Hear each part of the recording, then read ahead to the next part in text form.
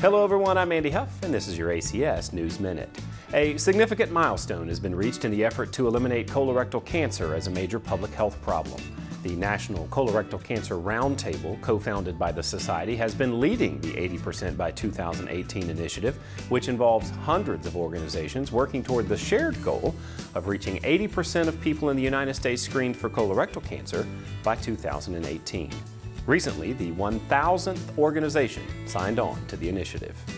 I am pleased to announce that Fairfield Community Health Center in Fairfield County, Ohio, is the 1,000th organization to sign on to our 80 by 18 initiative.